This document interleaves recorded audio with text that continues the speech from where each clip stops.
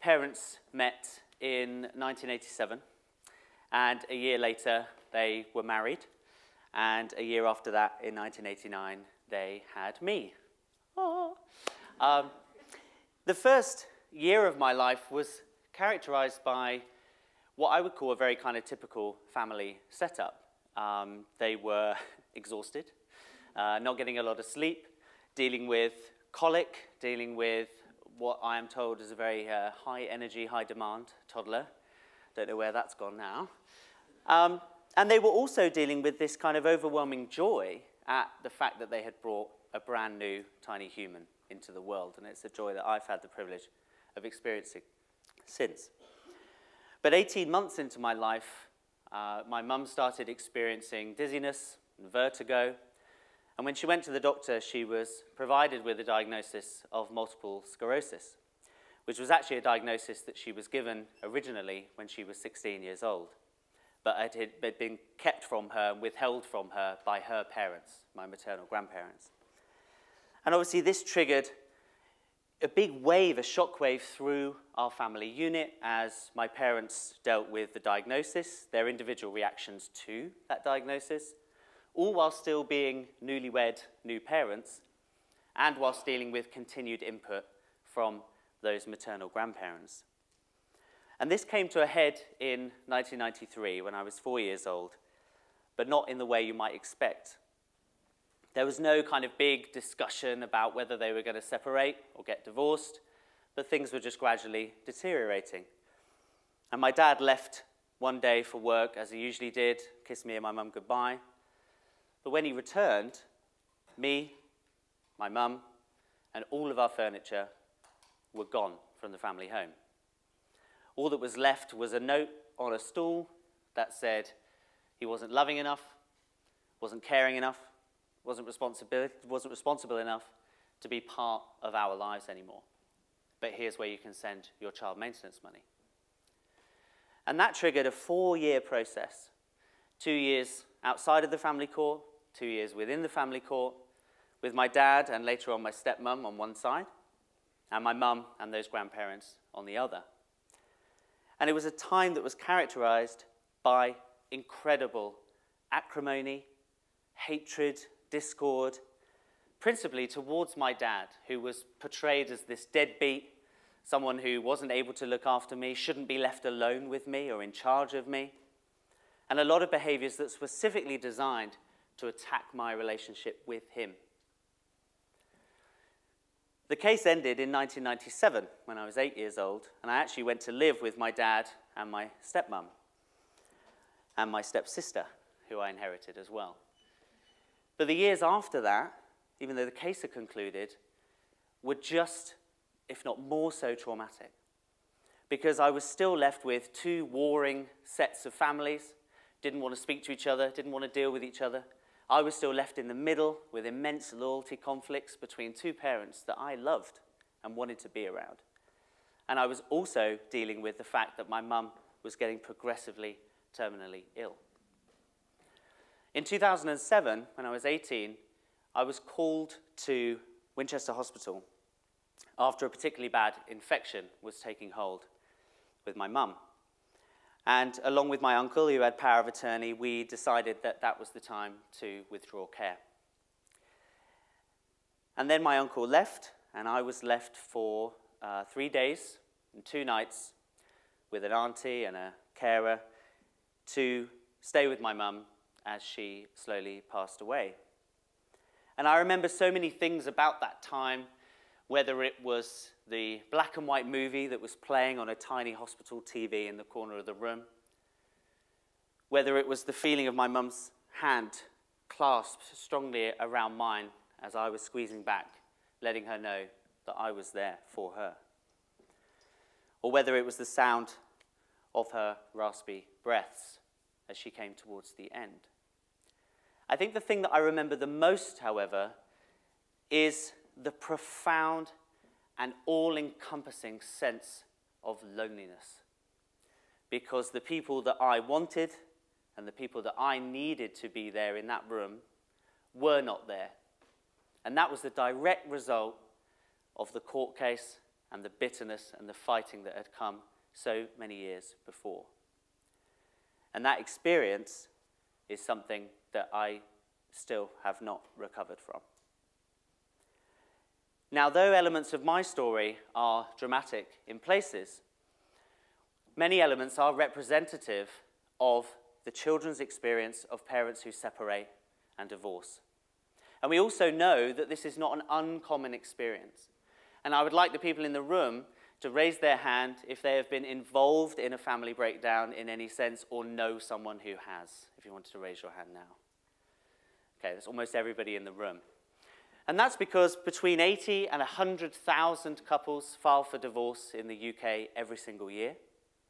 We know that half of those couples will have at least one child under the age of 16, and 20% of those will have a child that's under the age of 5. And yet we live in a society where divorce and separation and family breakdown is still an ugly, complicated, deeply traumatizing process. I've spent the last 5 years not only trying to understand my own experiences, but also working and speaking with hundreds of couples, mothers and fathers who have been through the family breakdown process. And the picture that I have gathered together is a particularly grave one. I've spoken with parents about their experiences of the family breakdown process itself, which happens for myriad reasons, but often has its root causes in poor support, pre- and postnatally. I've spoken with couples about their experiences of horrendous abuse, both within intact relationships, but also post-separation abuse, which covers the physical, the emotional, the financial, the coercively controlling, all of which is demonstrated past the relationship ending, even if it wasn't present when the relationship was ongoing. I've seen a huge prevalence of behaviors that are specifically targeting the relationship between the child and the other parent, what we know as parental alienation, where you're trying to sabotage that relationship, the types of behaviors I experienced. We're seeing systems, particularly the family court system, that is taking people in and churning people up and spitting them out in a much worse state than when they entered. We are also seeing a distinct lack of support systems of any kind for couples going through this process. Now, the impact really cannot be understated. Speaking with men, women, and getting the experiences of their children through them, we are seeing wide-ranging and profound mental health issues, as well as things like financial decimation and, of course, exposure to harm through abuse as well. And whilst family breakdown affects everybody in the family unit, there are potentially some gendered effects as well in terms of vulnerabilities to abusive behavior, but also in terms of mental health. So, for example, in 2022, I did a large-scale project with fathers called the Lost Dads Project. And we found that 40% of fathers that were approaching a service for family breakdown has said they'd experienced suicidal thoughts in the 12 months prior to approaching. Now, if you take that percentage to the amount of fathers we have getting divorced in the UK every year, that's 11,000 men at a minimum who are actively suicidal because of their experience of family breakdown. But it doesn't have to be that way. There are many, many models around the world, particularly in Scandinavian countries, even some US states, that demonstrate that we can, if we want to, provide systems that don't leave individuals in these positions, or at least not as frequently. And the changes that we could enact in this country, for my mind, fall into 4 areas. The first is the practical. We need to be providing support to separating couples, and we need to be doing it early on.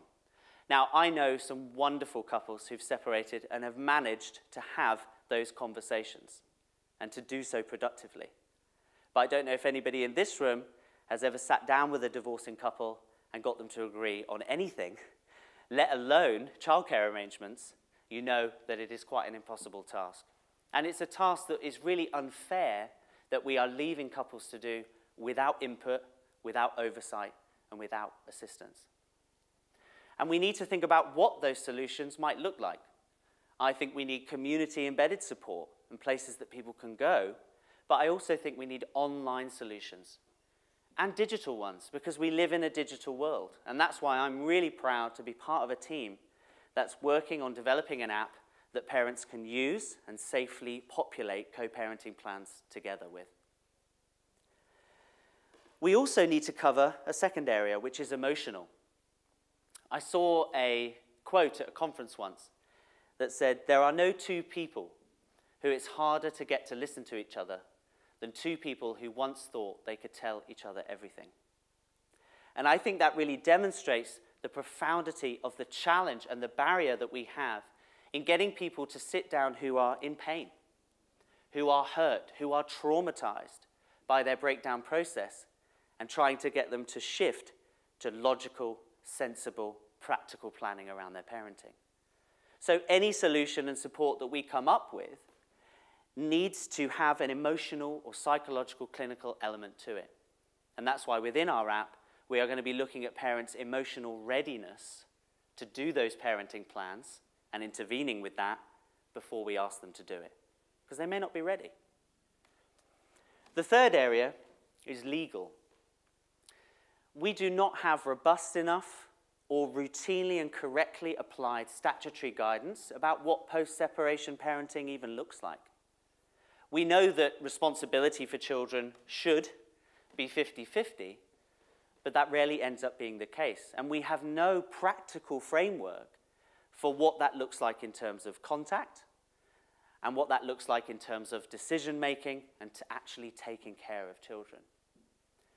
And that's why I would argue that we need things like they have in some of these other countries, such as a 50-50 presumption, that we start with that as a starting point, which, as all the evidence suggests, is that it's beneficial for children, as long as there is no serious risk of harm, that they maintain a relationship with both parents. But so often we are not promoting that approach. We also need systems that don't actively traumatize or re-traumatize individuals, but that act fairly, without prejudice, and quickly in order to establish the best interests and well-being of the child, and to do that in a way that protects the child's rights, which at the moment I feel that we are not doing. The fourth and final area is around society. We need to change our fundamental thinking around the issue. And I know that when I probably asked you to put your hands up and you were either thinking about your own or others' experience, it didn't exactly fill you with a nice, loving, happy feeling, because at the moment it is still so messy, so complicated, so ugly. And that is dictated by a whole bunch of stereotypes that we have. We have stereotypes around parenting, who is the default and the primary caregiver, that actually don't represent our knowledge on how children form attachments with the people around them. We have stereotypes around breakdown itself, where we have this idea about the rules and the terms of engagement. I was actually getting my hair cut a few days ago. What was that? It looks great. Thank you. And I was speaking to the hairdresser about doing this TED Talk. And she was like, "Oh, that's really interesting." Again, thank you. And she said, "Oh, yeah, when I split up with my partner, I made sure that I didn't talk negatively about their father, even though I hate the guy." And I said, "Do you know what? Good on you. Because what you have done is you've protected that child from issues and information they don't need to be a part of." Because fundamentally, is that person, is your ex-partner taking care of them? Yes. Putting them in danger? No. Then we should leave them to it. So we need to get to a position of shared consciousness within society where we say to ourselves, yeah, family breakdown happens and it's going to continue to happen. This is not a talk about stopping people from breaking up, because sometimes it's actually the better thing to do, and that's actually the best thing for children. A lot of children who are in relationships where their parents have clung on and kept together for the kids actually report really bad outcomes. So family breakdown is going to keep happening, but it doesn't have to be the way that it has been. I've spent decades now, and it's a journey I'm still on, trying to understand my own experiences. And I have now paired that and filtered that through into my work and have spoken with these hundreds of couples.